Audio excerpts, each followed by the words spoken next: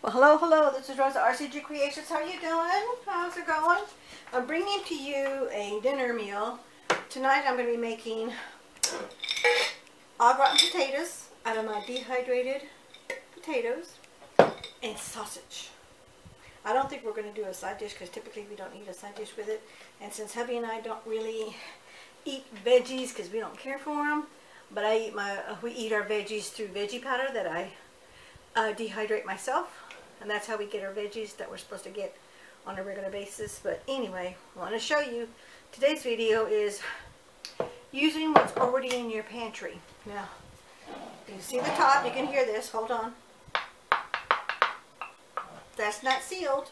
I didn't vacuum seal this because number one, it was in a full jar. This is the last of my au gratin potatoes that I did maybe 2 or 3 months ago. I didn't do a video because I've done this before. There is a video down there somewhere. If I remember, I'll link it so you can see how you dehydrate, how you slice and dehydrate for au gratin potatoes. And as you can see, you knew that it wasn't sealed. There's nothing totally wrong with these because, number one, it's only been a few months since I did it. So they're all very hard. Hear that? Okay, now that's going to be more than enough for hubby and I for our dinner and lunch for tomorrow. So what I'm going to do is you put boiling hot water and you coat it just barely above the food itself. Then you let it sit for like 20 minutes. Then you drain it and you cook it how you want to cook it. You're going to bake it, you're going to fry it. If you're going to fry it, I highly recommend that you paper towel dry the potatoes so you don't get splatter of fire. Splatter from the grease because it's water on the potatoes. They're overly moist. So I just got through heating up my water. Let me stop. You can see that steam. Now I'm going to add my water to just enough to coat all the potatoes. And if you get a little bit overboard, that's okay because you're going to strain it anyway in a strainer. Leftover water, if I don't do anything with it, I'm going to reheat it up again, and because this is winter, and I'm going to put that boiling hot water down the drain. Actually, you know what? I can do it right now. I don't need to do it later. It's just scalding hot. That'll save me time and all that. And now I'm just going to put this back on my stove. Let that cool off, then I'll wash it and put it away. Now I'm not going to touch that because that is very hot.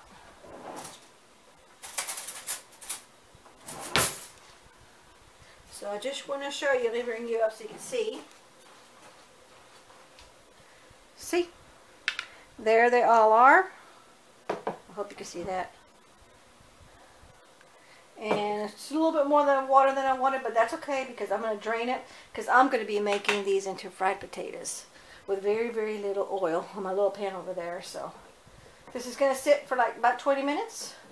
I'm going to go do my other chores that I got to get done because hubby doesn't get home till about 8 o'clock. Well, he gets off work at 8 and doesn't get home till 8:30. So I like to make sure that he has a hot meal. So right now, while he's working late hours, it doesn't happen all the time. We just eat late. But then we don't go to bed till 12 or 1 o'clock in the morning anyway, so it's not that big of a deal for us. So anyway, we'll let this soak 20 minutes. Then we'll bring you back when we get to the next phase and what we do next. And then we get ready to fry these up. And then we'll add the sausage once the potatoes are totally fried. We'll bring you back. Okay, we're back. So now, let me get my strainer. I'm going to, oh look, see how they evaporated and they got all full from the water? They soaked it up. They're rehydrated now. So here's my strainer. I'm going to dump it. Wash that in a minute. And because I'm going to fry these, because I'm going to make fried potatoes, I'm going to pat dry them down with some paper towels.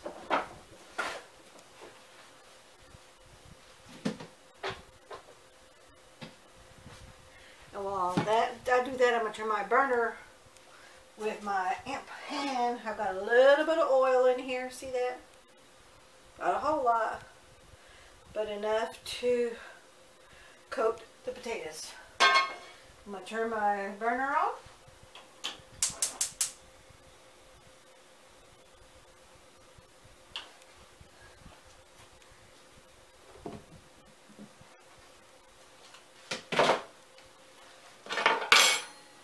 I'm just going to pat them dry to soak up the excess moisture. And you can see they're flimsy. See that? That means they're rehydrated.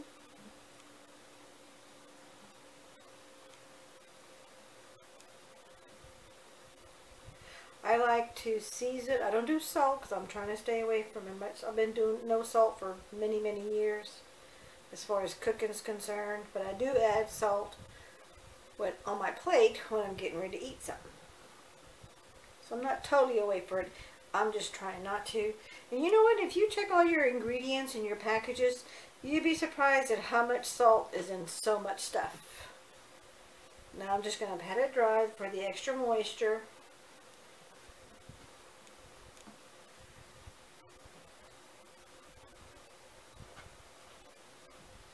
Get myself a piece of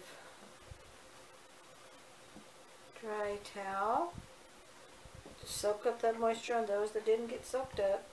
I just don't want to have a lot of splattering of the oil from the moisture of the potatoes. Okay, so back of them are all good. They're soaked up. Oh, that one's a little moist. Okay, I think we're done. Let me put a little baby one in here and I'm going to test my oil to see if it's hot. It's starting to sizzle a little bit. Let me turn you over so you can see. Because from here on in, we're just going to be at the frying. Over here at the frying area.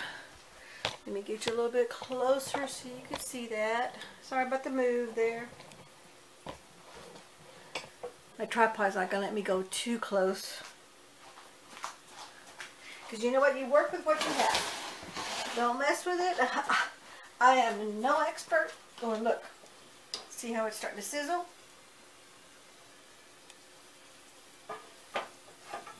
So I can go ahead and start adding.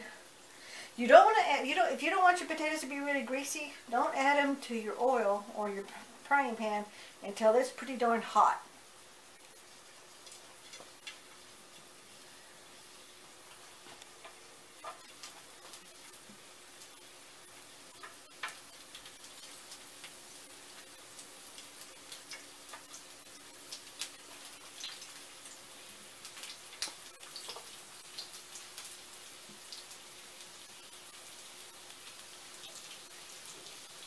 Okay, that looks good. I'm going to just put the rest of these in there.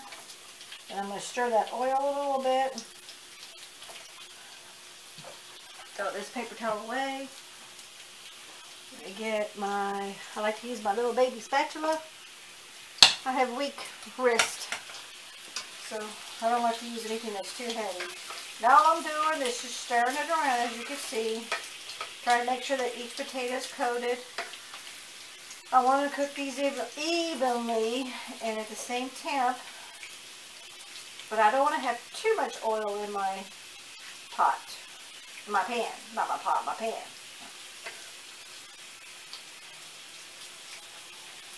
And we're lucky because just the two of us, so I can do a lot of this pretty evenly. But if you have a bigger family, they're going to overlap. No big deal. You just continue to toss them or do it in batches.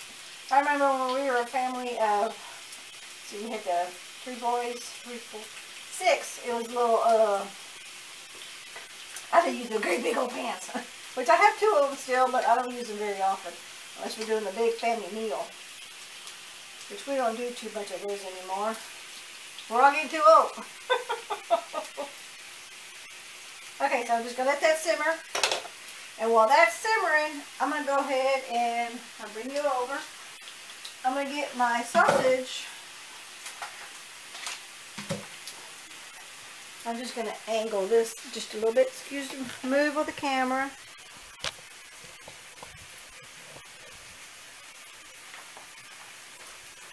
Let me turn my light on. See a little bit better. And we're just using store-bought. This is Hillshire Farms polka Polska kielbasa. I don't know how to pronounce that name.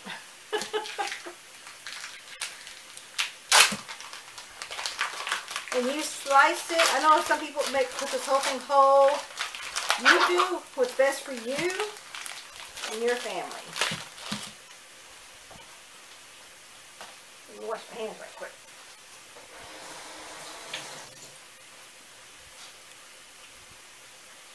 Okay, and I'm just basically, I don't need that fork no more.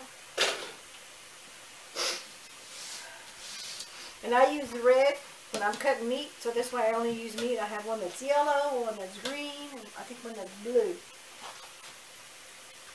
Yeah, a little blue one. So one's for my veggies, one's for odds and ends because I don't know what I'm doing. And I'm just slicing them to the thickness that hubby and I care for. And I'm not going to show you do the whole thing because you don't need to see that. And then, because we don't like them really big, I personally don't like them really big. My hubby does. I'm just going to cut them in fours. Stack them up as much as you want to speed up with the time. But you know, we've got a little bit of time for those things to be done. So, I don't rush it. Because I know I have this to do. And as you can see, I already did a load of dishes. I've got a little bit more here to do, but I'm going to wait and do that at the very end. When it's all done, that way I have another sink full. And I'll just empty out my dish drain.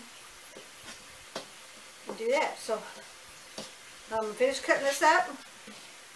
And I don't put the sausage, this is just me, you do how you want to do it. I don't put my sausage in my potatoes to heat up because this is already cooked. I don't do that until the potatoes are totally done. Okay, and then I just stick it in there and I'm just move it around, and basically I'm just warming the meat up is really all I'm doing, is heating up the meat. So we'll bring you back when we get to that time frame. And then we'll go to this next phase. Okay, we're back to the next phase.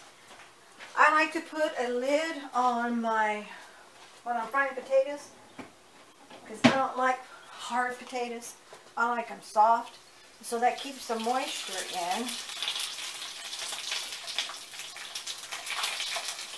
I just dumped the extra moisture from the lid.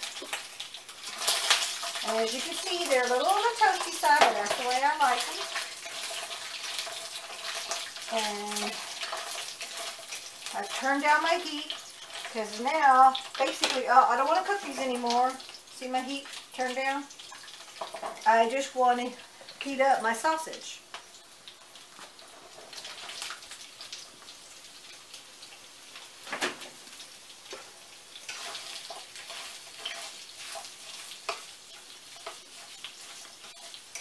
So now I'm just going to stir that around a little bit.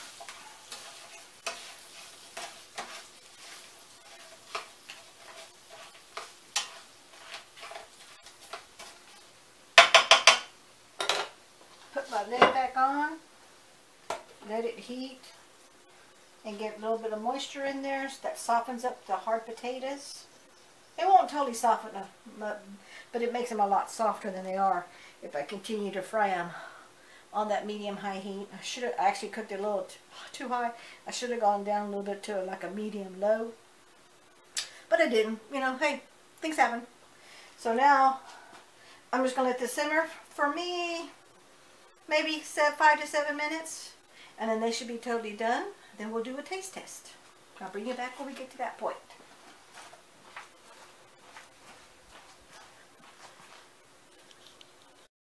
Okay, we're back. I let it simmer for about another maybe 7 to 8 minutes, and I went ahead and put it on the paper towel. Because anytime I do anything with frying, I like to have it soak on a paper towel if possible.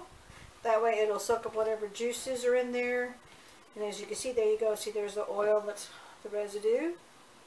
And I'll just let this soak for a few minutes. If it's really, really greasy, I'll get another paper towel and put it on top and pat it, just like I did when I first started with the potatoes when I dried them from the moisture.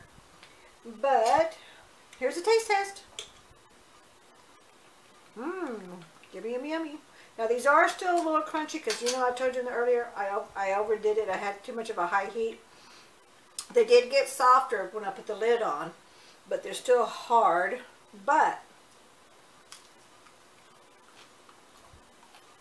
they're cooked. They're totally cooked. So we're eating dehydrated potatoes that are rehydrated, and we're cooking it as a meal. So not too bad, not too shabby. I personally don't want to add any more salt to it, but I definitely will be adding some pepper. So go ahead and add your seasonings to it or whatever you think you need to do. But it is a little on the greasy side for my taste. Like I said, I'm trying to go low cal, trying to watch my calories. Oh, hubby just came in. So I do like the crunchy part. So that's a good one. So the thumbs up, definitely 2 thumbs up. Thank you so much for watching. Don't forget to hit comment, like, and subscribe. Take care now. Bye.